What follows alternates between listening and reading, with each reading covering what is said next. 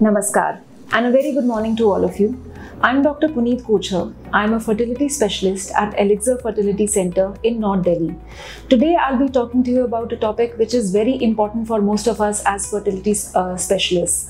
So many times our patients ask us, why did our IVF embryos not stick? हमारे embryos चिपके क्यों नहीं अगर सब कुछ अच्छा था? And what can we do about it? Now to be able to understand why the embryos are not sticking, you need to understand how IVF works. So IVF works in two phases. पहली phase में हम female को stimulate करते हैं. We give injections to help the ovaries produce multiple eggs. We take out the eggs. These eggs are handed over to the embryologist in the IVF lab, who fertilizes the eggs with the sperm and creates an embryo and then cultures the embryo. So the first stage is what is happening in the laboratory. The first stage is creating an embryo. The second stage is putting these embryos back inside the uterus. In embryos को माँ के गर्भ में वापस डाला जाता है, फिर वेट करी जाती है कि अपने आप जाके चिपकेंगे और gradually pregnancy बढ़ना शुरू होगी. So the second phase is the implantation phase, where we wait for nature to accept the embryos or nature to allow the uterus to accept the embryos and let a healthy pregnancy grow. अब क्या factors हैं जो इन दोनों phases में embryo development को और pregnancy पाने को इफेक्ट कर सकते हैं? Let's start with the first phase. So as I said, the first phase is creating an embryo. Embryo की क्वालिटी कुछ फैक्टर्स पे डिपेंड करती है, जिसमें पहला और सबसे ज़रूरी फैक्टर आता है एग क्वालिटी, दूसरा स्पर्म क्वालिटी, तीसरा प्रोबेबली एग और स्पर्म दोनों की क्वालिटी, कुछ लोगों में दोनों में दिक्कत हो सकती है, and finally the laboratory conditions. So let's start with the egg quality first. The egg quality starts declining as a female's age increases. Usually this decline starts in the mid-30s. After the age of, let's say, about 35, the egg quality starts declining a bit. 37-38 के बाद ये decline और steep हो जाता है, and it is even steeper after the age of 40. So as our age increases, it is not only the number of eggs that is going down, it is also the quality of eggs that declines. Secondly, environmental factors, specifically exposure to cigarette smoke or even pollution for that matter. Now, if you're smoking, let's say about 10 to 20 cigarettes a day, we normally say that it brings menopause forward by a year. अगर ये menopause को एक साल आगे ला रहा है, तो ये 30 साल की उम्र में जो आपकी एक क्वालिटी है उसको भी डिक्रीज कर रहा है. ऐसा नहीं है कि केवल menopause इफेक्ट होगा. आज की डेट में जो एग्स प्रोड्यूस हो रहे हैं, इनकी क्वालिटी भी इफेक्ट होगी. So usually the chemicals which are present in cigarette smoke, they increase the oxidative stress which is harmful for the oocytes and the quality of the egg declines. Then there are certain conditions like endometriosis, जिसमें भी egg quality effect होती है. अब सवाल ये उठता है कि egg quality को improve करने के लिए किया क्या जाए? Unfortunately, there are not many things that can be done to improve the egg quality. There are very few medications which will affect the egg quality. So we first start with lifestyle modification. सबसे पहले quit smoking, adapt a more healthy lifestyle involving exposure to fresh air, maybe walk or some breathing techniques like pranayam and yoga. Now, they may not have a significant impact on the egg quality, but at a level where you're trying to balance that thin line which makes a difference between getting pregnant with your own eggs or requiring donor eggs. Even if it creates a 5 to 10% benefit in the egg quality or improvement in the egg quality, that is significant. So, पहली चीज़ हम start करेंगे lifestyle modification से. Then there are certain medications like vitamin D supplementation. Usually women who have very low vitamin D have diminished ovarian reserve. इनके eggs कम होते हैं और थोड़े low quality के होते हैं. So vitamin D supplementation is helpful for improving the ovarian status and the egg quality. Then DHEA. So DHEA is a hormone which decreases as a female ages, and supplementation with DHEA can help improve the egg quality. So these are very few limited things which may help improve an egg quality to a very minuscule extent, not to a significant extent. The second factor is the sperm quality. Now, unlike in females, in males the sperm quality does not decrease significantly as a man ages. इसका क्या कारण है?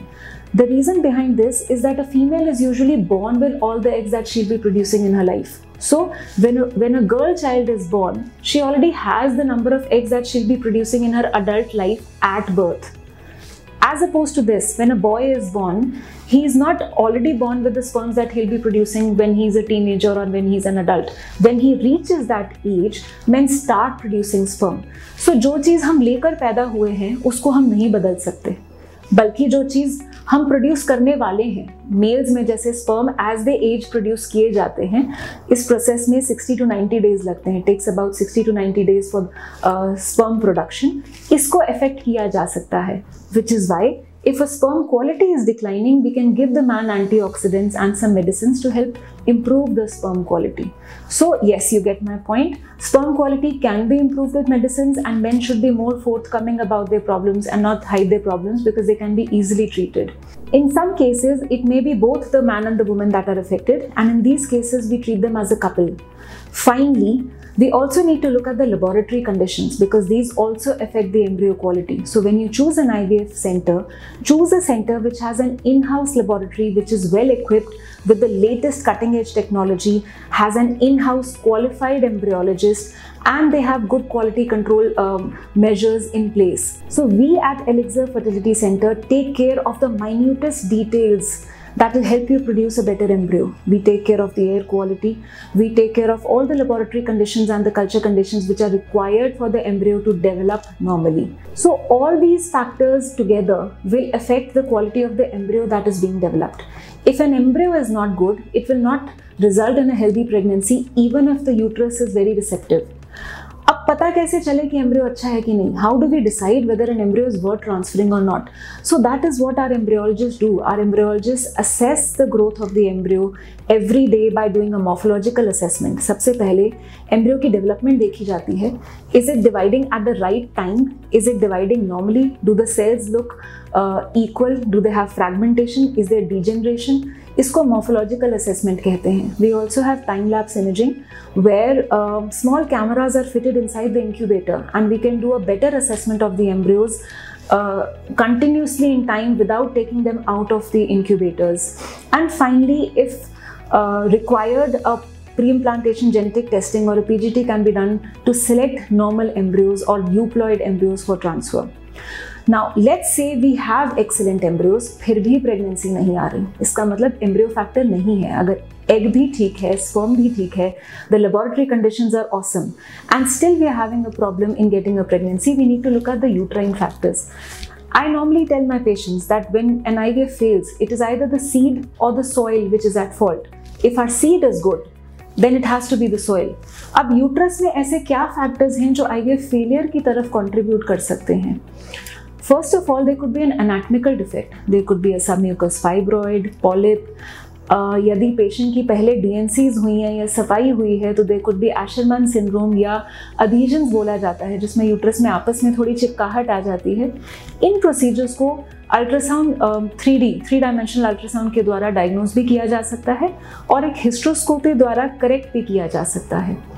Apart from structural anomalies in the uterus, there could be infection. So some people have infections which could be acute. अभी पिछले कुछ दिनों में infection हुआ है. Some people can have chronic infections. So ऐसा भी हो सकता है कि low grade infection uterus में काफ़ी टाइम से चला आ रहा है. इन्फेक्शन के कारण यूट्रस का वातावरण ऐसा हो जाता है कि वो एम्ब्रियो को इम्प्लांट नहीं करने देता. So these women are normally treated with some antibiotics which help in curing the infection completely.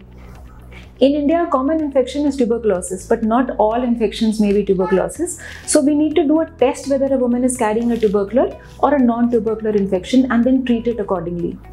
The third problem which can occur with the uterus is decreased vascular blood flow.